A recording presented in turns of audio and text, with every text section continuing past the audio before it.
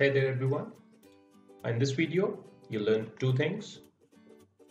Number one is how to create and manage your STAAD projects. And number two, how to share those STAAD projects. Now I'll show you the easy ways and I'll also show you the correct ways.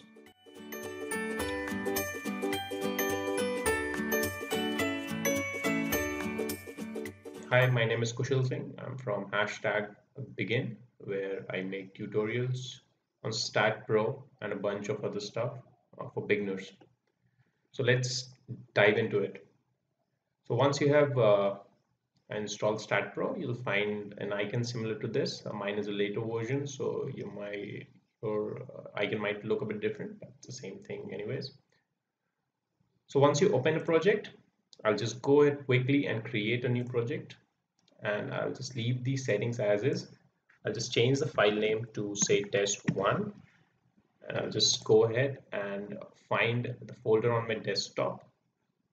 So the folder on my desktop is STAAD files. If you don't see this right now, I'll just quickly take you to the desktop, and you can see this is the folder I'll be saving my projects in. Okay, so I'll just select this folder, hit OK, hit next. I'm leaving the settings as is, and I'll just finish it. So this is what the STAAD Pro inside looks like. I'll talk everything in detail in upcoming videos, but for now I'll just go ahead and quickly create a small structure. I'll just save it by clicking the save button. You can of course click the or hit the short key Control S. I'll just go ahead and save it. Okay. Now let me take you back to that folder. I'll go to my desktop and I'll find the STAAD files.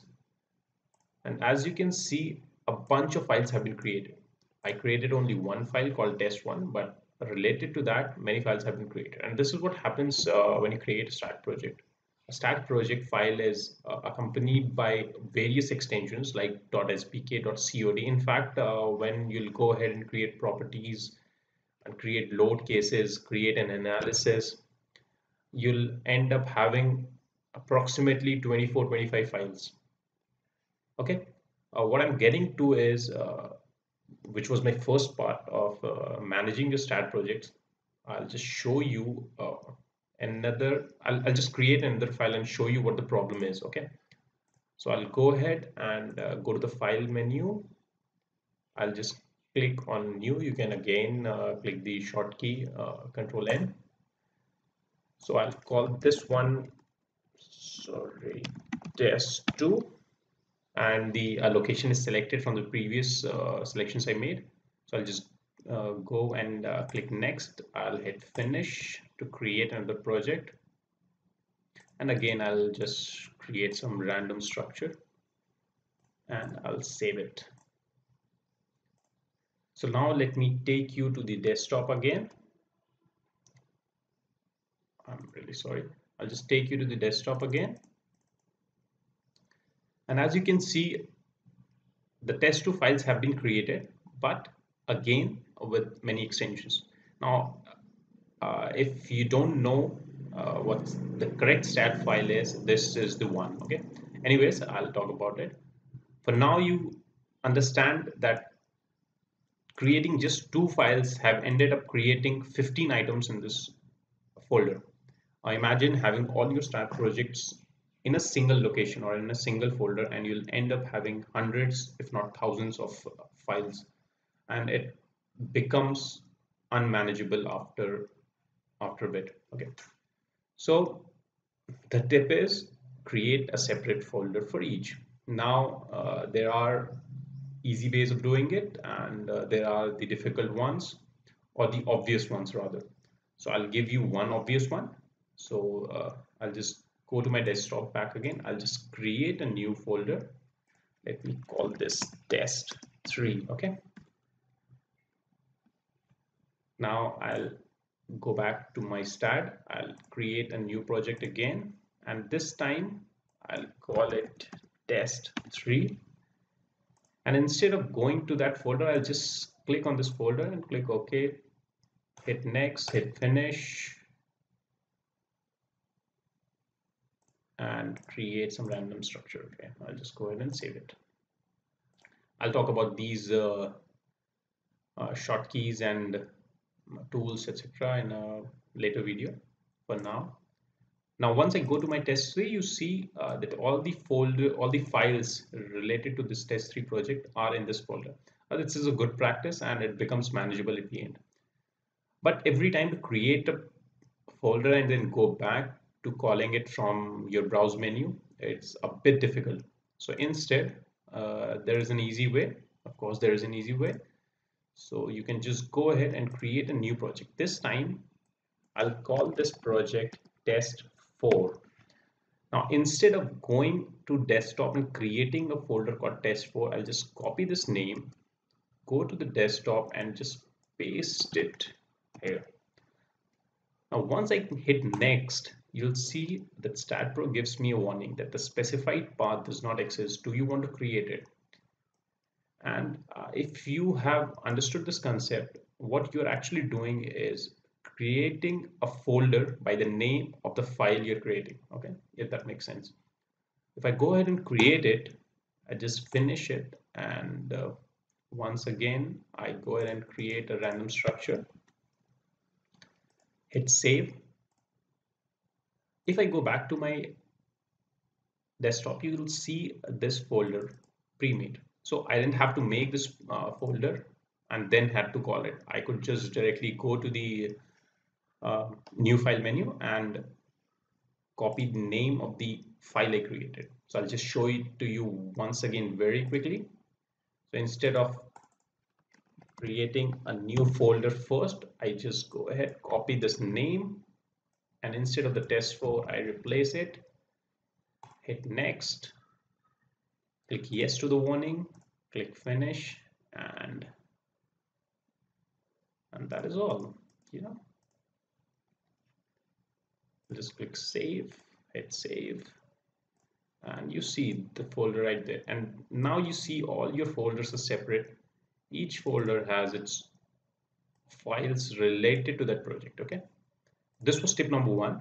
Now I'll show you the tip number two, which is sharing your STAAD files. So every folder or every project, as you can see, has several files. Okay, I'll just quickly increase the thumbnail size.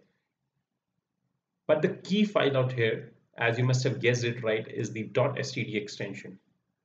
This is the file you need to share. This is the file which contains all the input data. Now you can directly go ahead and mail this file or send this file or copy this and paste it in the Dropbox or whichever way you prefer sharing your files. But this is the file you must be looking for. Now, there is of course another way of doing it, which I find much easier. I'll talk about the interface later, but just quickly, I'll take you to this icon. If you can see, it's a STAAD editor file. Okay. Once you click it open, and just wait a little bit. Okay. Now suddenly you have an input file. This is the STAAD editor input file.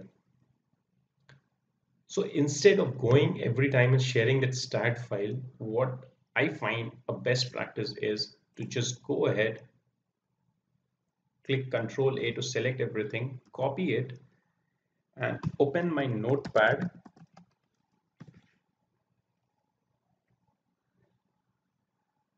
I'll just minimize it quickly. So this is the notepad. I'll just go ahead and I'm really sorry. I don't know what was wrong in this, but anyways, I'll just go ahead and copy. I'll go to my notepad again, which is in the background. I'll go ahead and paste it. Okay, so this is the entire STAAD project runs on these inputs. This will increase as your structure increases and you start putting loads and member properties and so on. But this is the file you need to share. So if you go ahead and save this file, for example, on my desktop, I'll just go ahead and call it say test 6 share. Okay. Now all you need to do is send this file test6 share.txt to anyone who needs your STAAD file. Okay. How to open it? Again, it's very easy. You just go ahead and create a new file in your computer. Okay. I'll just quickly call it test6 and I'll copy the file name, paste the file name, click next, click yes, click finish. Okay.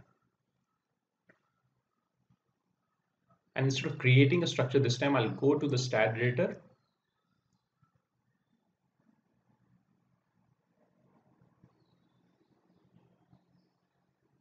I'll go to my STAAD editor and I'll go back to my text6 share.txt file. I'll just copy everything by clicking copy.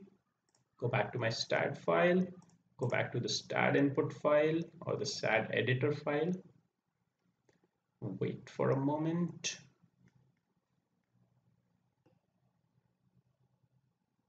That was long, and I'll just replace everything with my new file. I'll click, go to file and click save, and I'll just close it. And my file is made. Okay. So these are the 2 tips. Number 1, manage your project.